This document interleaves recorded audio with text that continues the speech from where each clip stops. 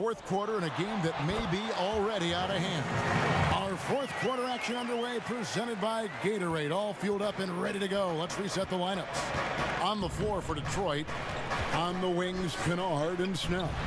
Griffin is out there with Christian Wood, and it's Rose in at the point. Greg, who would you choose as the best defenders of the NBA pick and roll? Oof. That is a tough one. This will surprise some people. Nikola Jokic is one of the better big men defending the pick and roll, in part because of his instincts. You know, he doesn't impress me in terms of his physical attributes, but his mind, the ability to anticipate, having a sense of how perimeter players play the game. He's a guy that's terrific. I'll give you an oldie but goodie in Andre Iguodala. He's still terrific. And I pick bigger guys because you've got to be able to switch that and guard smaller players. And, you know, at the center and the swing position, those are two guys that still are very reliable. It's getting hotter the deeper we get into this game. I mean, he didn't give him much of anything in the first half. Griffin with the steal.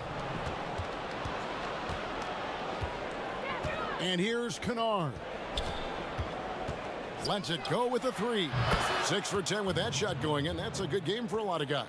Everybody wants shooters like Kennard these days. Keep hitting threes, Luke. Throwing you lots of dough. And he makes that one. Tice has got his first bucket in this one. And 10 of their last 12 coming off assists. Time called here. The Pistons decide to talk it over. You talk about an unsung hero, Daniel Tice. Last offseason, he agreed to a 2-year deal with the Celtics worth $10 million. Just another great signing by Danny Ainge. Jaylen Brown's checked in for Williams. Okay, well, let's go down to David Aldridge for a report from the sideline. Hey, Kevin. Well, Dwayne Casey just going over the game plan with his team down the stretch. His key message was, don't get comfortable. Those guys are going to come at us with everything they've got. Let's bring the intensity and stay focused on every possession. Kevin, back to you. Thank you, David. Yep, it goes. And the Piston lead is cut down now to just 11 on the basket from Brown. And so it's Rose bringing it up for the Pistons. The biggest lead of the game, 15 points. Griffin down low. Tatum on him. And foul on the shot. So he'll get a chance at the line. Absolute behemoth inside. Griffin excels at using his size and athleticism to draw the foul. And see, where when you look at all that Tice provides for this team, it's amazing he doesn't get more credit. Well, you're right, Jay, but he is surrounded by great players who deserve to attract the limelight. But he can rebound, defend, set picks. He can stretch the floor, and every year he continues to improve. And the crisp passing has opened things up for them offensively. Pistons leading by 11.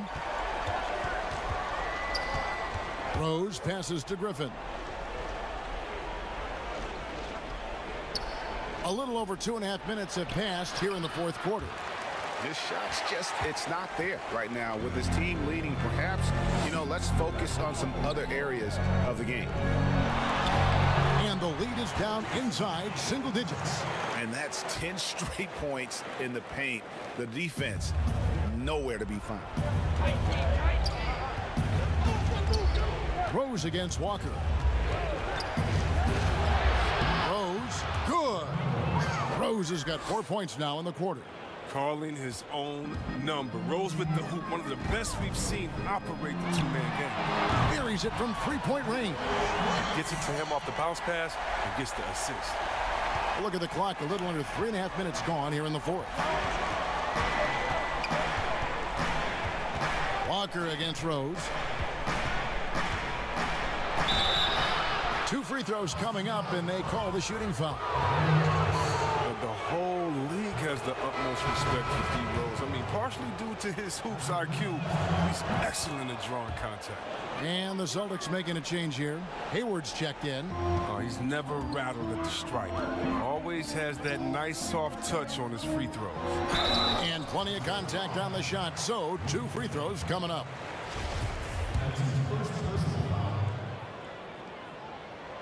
That's good from Tice. He hits both from the stripe. Rose with the ball.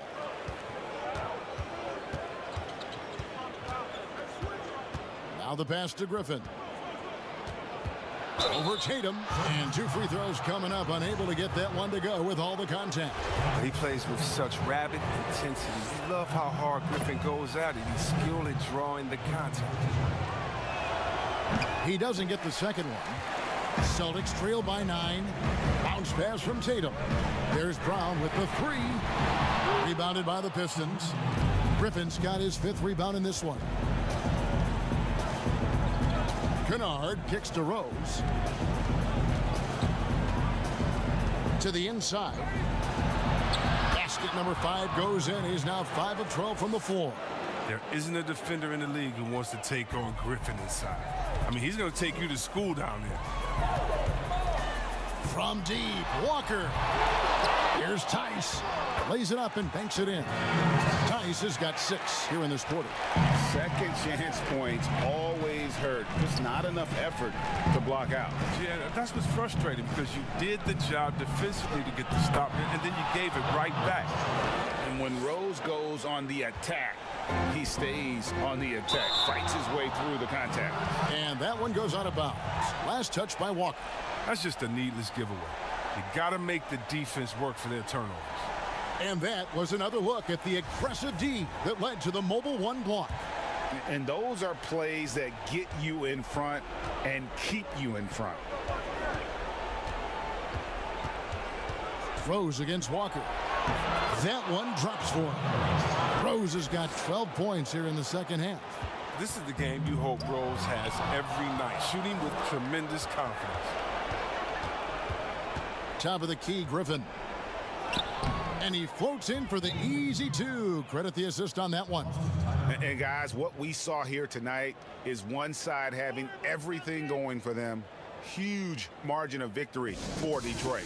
At every opportunity, they managed to push the ball and keep the up-tempo game going. I think it paid off, that's for sure.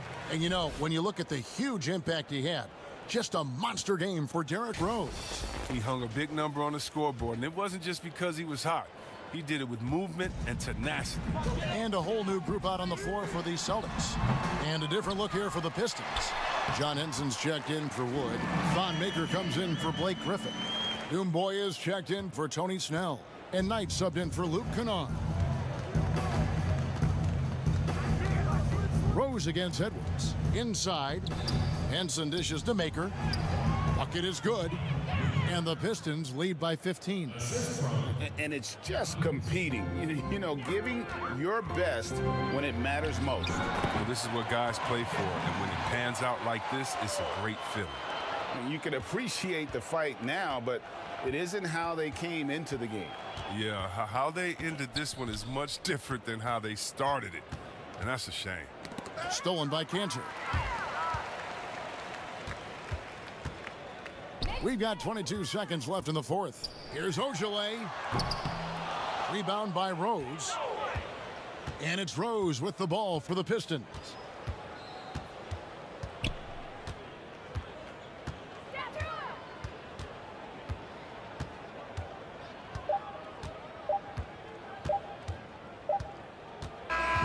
And so Detroit takes this one by a big margin.